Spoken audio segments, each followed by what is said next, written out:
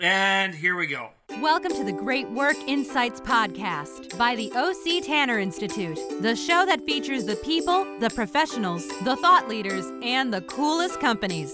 And now your host, the man navigating the discussion about the culture, the organized chaos, and the best practices that compel great work, Todd Nordstrom. I received a strange call a few weeks ago. It was from a former coworker who, quite honestly, I didn't think I knew this guy very well. He called and asked me for advice, and I'm not entirely sure I gave this gentleman the right advice, but you see what you think. This former coworker told me a story about his current work situation. He explained how he doesn't feel like he's getting the respect he deserves from his direct supervisor, and that he was actually scared he was going to lose his job. Here's the interesting twist to this story. He said he's not scared of losing his job because he's not performing, but because his boss doesn't listen to him. He's not being heard when he presents new ideas or has conversations. As this man talked, my mind began wandering. First, I thought, honestly, I'm probably not the best judge of this guy's work because I never really worked that closely with him. In fact, I may not have been the best listener to his story or his situation because the entire time he was talking, I was honestly thinking, why are you calling me? But there was something this gentleman said that did get me to listen carefully. Ironically, he asked me how he could get heard. He asked if I could help him reframe his words. Okay, so I am admittedly a word guy. I write for a living, I speak for a living, and I love nothing more than someone asking me for help to choose the right words. Instantly, when he asked me this, I began answering. I was rattling off words he could use, answers he could say to his boss, conversations he could bring up, how he could communicate better and be heard. The advice I was giving was, I'm going to brag a little bit, it was good, it was golden, it was priceless. It made me realize just how good of a wordsmith I am.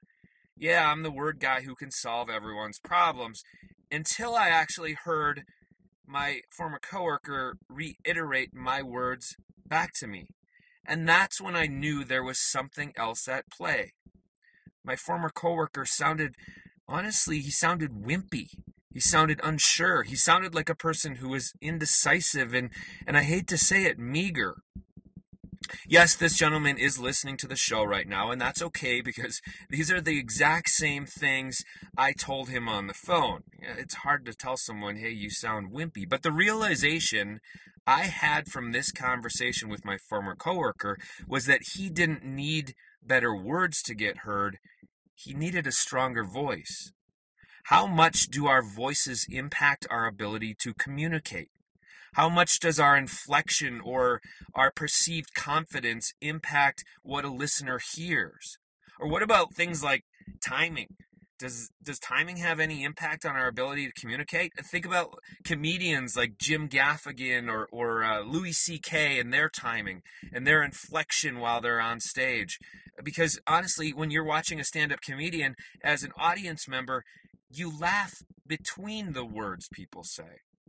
Consider presidential candidates or powerful public speakers or even newscasters or great storytellers. How much does your voice impact your ability to perform at work?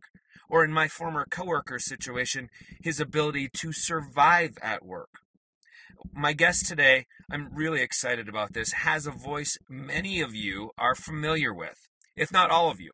In fact, many of you have actually had conversations with our guest today. She, quite honestly, may be the most conversed with voice in the world, the number one advice giver in the world, and so well known, actually, that I'm willing to take a chance here during this recording to think that I can dial her up using my iPhone and Siri.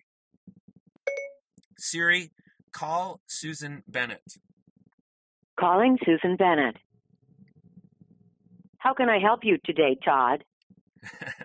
For those of you listening who aren't familiar, Susan Bennett is the voice of Siri, Apple's computer program that works as an intelligent personal assistant and knowledge navigator within our iPhone. Susan, welcome to the show today. I'm so happy to have you here. Thank you, Todd.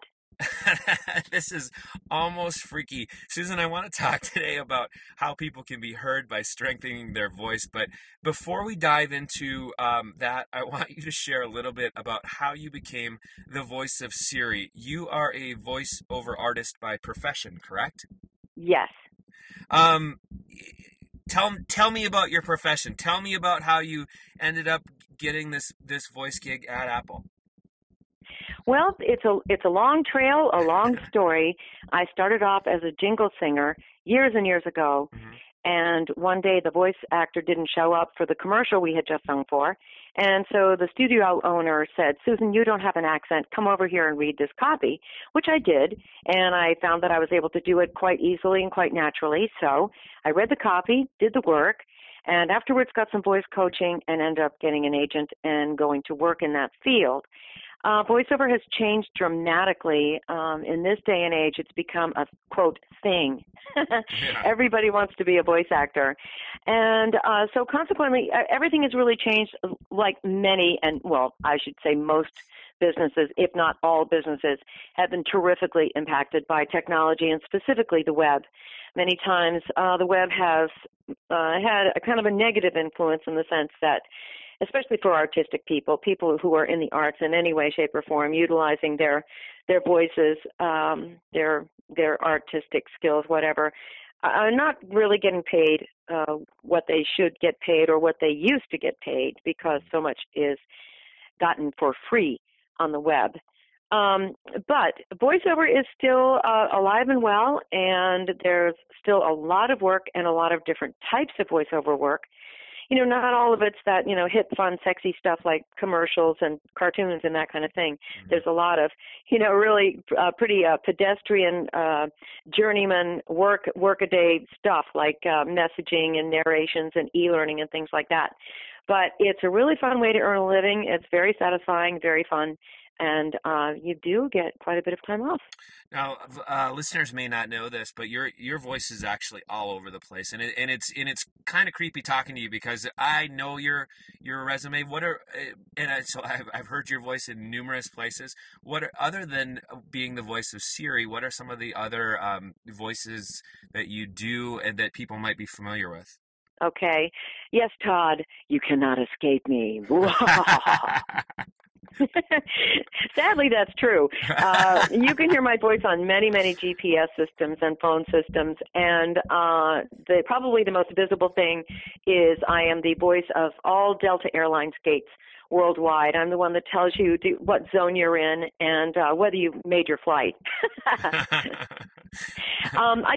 do a lot of work that isn't necessarily particularly noticeable, and I'll have to say that's especially true in the last few years because, there's just a natural progression of things with a person's voice, and as you get older and your voice changes a bit, you become your voice might become more appropriate for some things than others.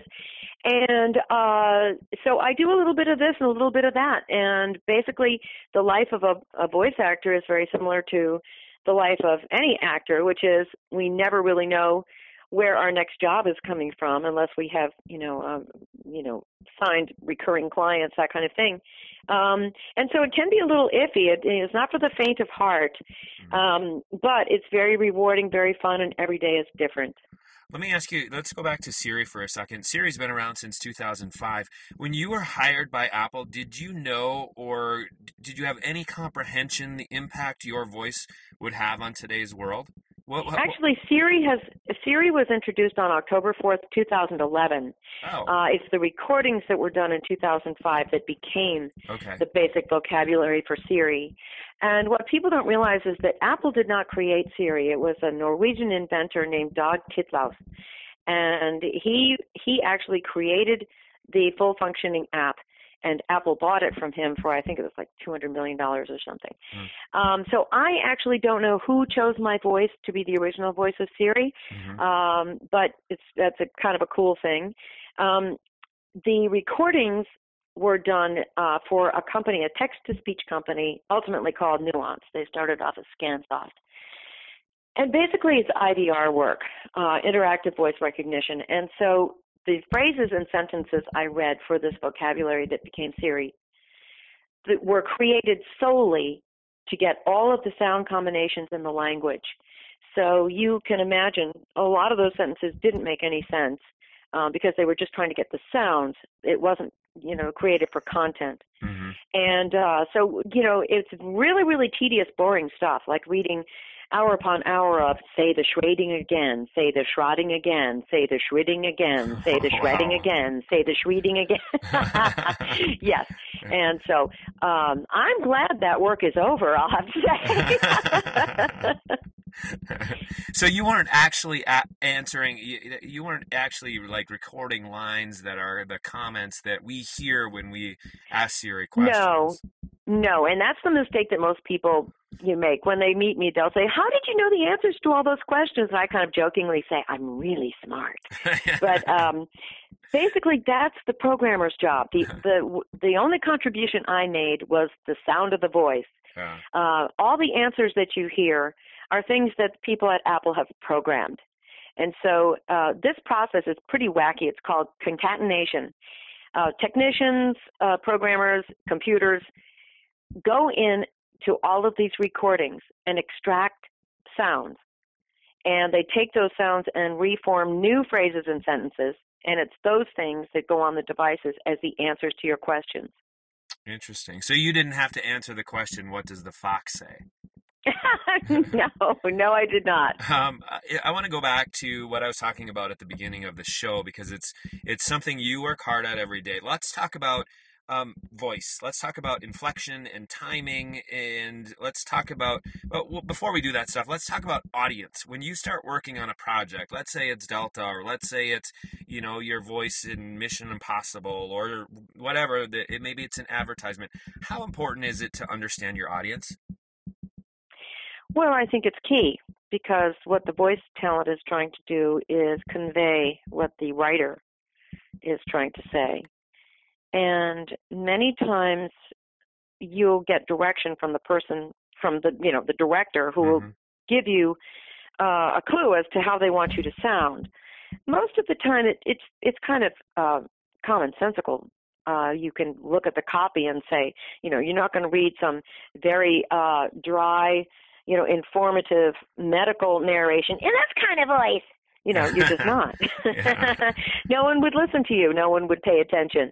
And so a lot of, the words basically indicate what the voice should sound like.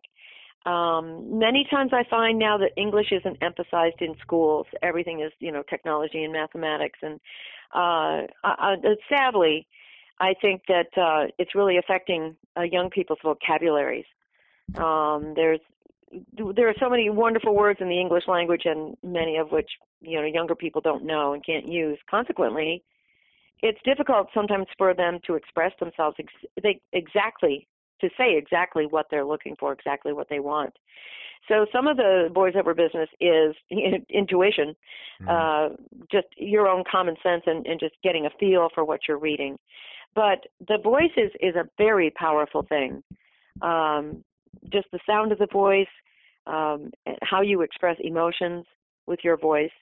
The voice is a very personal and unique thing. Everyone's voice is different. Certainly people can mimic the sounds of other people's voices, but it's a very personal thing, as personal as your face or your fingerprints. It's very personal. And so it's an interesting thing to try to take such a personal thing and throw it out there for people to use. Let's talk about what you do, because if you're reading a script and you're saying it's common sense to know if you should get excited about this or if you should be very serious or have a secure sounding voice about something else, or maybe it's empathetic in a certain advertisement or what have you.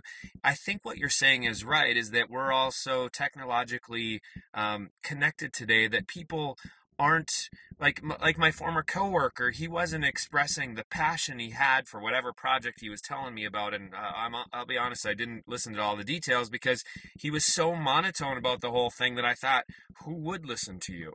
How important do you think inflection is in our everyday conversations at work, with our peers, with our bosses, with our coworkers? Well, I think it is very important. It's part of the process of communicating, of letting people know how you feel, how you how you express yourself. But not everyone is an actor. Not everyone is theatrical. Not everybody is like, hey, here I am. Some people are very quiet and or shy or have some other reason that they aren't able to convey exactly what they're trying to say because of an inability to express themselves in a certain way. And that's why there are people that can do voice acting and there are people that cannot. A lot of it just has to do, for me personally, I think a lot of this kind of thing has to do with just inherent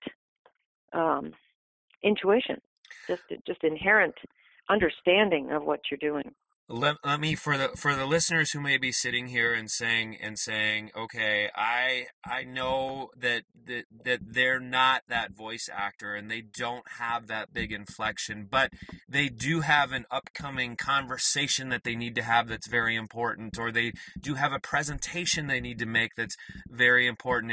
Is there any advice that you go through, any rituals or anything to get you into the mindset to say, this is the person I want to be behind the microphone or on stage or what have you? Is there anything you do or anything you could tell the listener? Well, there's a very big difference between talking to someone one-on-one and having to talk to a large audience. In talking to a large audience, there are certain things that you need to consider. Really be very aware of what you're saying, what the written word that you're trying to express, and maybe go through the script and underline things that you think are the best, the most of greatest importance. And of course, you would emphasize those things. The main thing is try not to rush through everything. Many times, even those of us who are experienced at this kind of thing, a lot of times you'll get on stage and you're nervous. A big group of people and they're listening to you. You're standing out there all by yourself. You get nervous. Yeah. Even the uber professionals that do this kind of thing, they have a little bit of a heart palpitation there before they sure. before they work. And the best thing to do is remember not to rush through things, especially if you're trying to be humorous. You want to be as short and succinct as possible, and give your audience a little space in which to laugh or to take in what you have to say. I guess those would be the key things that I'd be able to advise. Great advice. Just off the top of my head, how awkward is it? Because when you answered when we started this call, it was so weird to have you in that Siri voice. How awkward is it for you to talk to yourself through your iPhone? I don't do it. I don't use Siri. Oh, really? I don't. Nope. I don't. It's hard for me to explain why. Many people have asked me that. Of course, I jokingly say, well, I talk to myself enough as it is. But I think a lot of it has to do with the fact that I've always been in the music and voice industry. That's how I've made my living for many, many, many years. And I think that especially with social media and all of the modes of communication that we have now, I think I get overwhelmed with the sound of the human voice. And so I tend to go old school and just, tap the map on my phone or something like that. I will have to say that those devices are very, very helpful, for quick research. But as a general rule, I don't really talk to Siri. Of course, one thing that influenced that was the one of the very first times I spoke to her. I said, "Hi, Siri, what are you doing?" And she goes, rather disgustedly, "I'm talking to you." I said, "Oh, Siri dissed me. All right, forget it." I'm done with you, Siri. Oh, Susan, it's been an absolute pleasure having you on the call today. If people want to learn more about you and all your work, which there's a ton of it, I checked it all out, and I also know that you do speaking events and you MC a lot of events. Tell me a little bit about that. Are you on stage a lot? I wouldn't say a lot, but I'm working towards that. I'm working towards a keynote speech. So far, basically, I've just done Siri appearances as the original voice of Siri, and I've done some announcing and emceeing and that sort of thing. And it's really, really, really fun, especially at one tech conference in 2013 at the end, or was it 14? Anyway, last couple of years, I met the Woz. Oh, if wow. you don't know who that is, that's Steve Jobs' partner and the person who actually built the original Apple computer. Steve Jobs had the idea and the vision, and Steve Wozniak had the goods. Yeah. And he's a wonderful man. He's very, very interested in education. He has the patience of Job with all these people that, young people that come and ask him about how to get it, how to advance in their careers and things. He's just a great guy. And he's about as close as any of the original series or any series at all has gotten any kind of acknowledgement as when Steve Wozniak acknowledged me as the original voice of Siri. So that was a special thing. Oh, very cool. And so if people want to learn more about you and what you're working on and what you're doing or how they could contact you, where can we find you? Well, basically for Facebook, a lot of people send me Facebook requests, and I just use Facebook for people that I know personally. Mm-hmm. So if you want to contact me, the best thing to do is go to my website, SusanCBennett.com. Bennett has 2 N's and 2 T's. And there's a way to contact me there through my personal email. Or you can shoot me a tweet at Seriously Susan, and that's Seriously, SIRIOUSLY. Fantastic. And could you say goodbye to the listening audience as Siri? Thank you for listening, everyone. Bye-bye. Fantastic. O.C. Tanner has helped the world's top companies improve innovation through employee recognition. Learn what insights are in store for your company. Visit octanner.com today.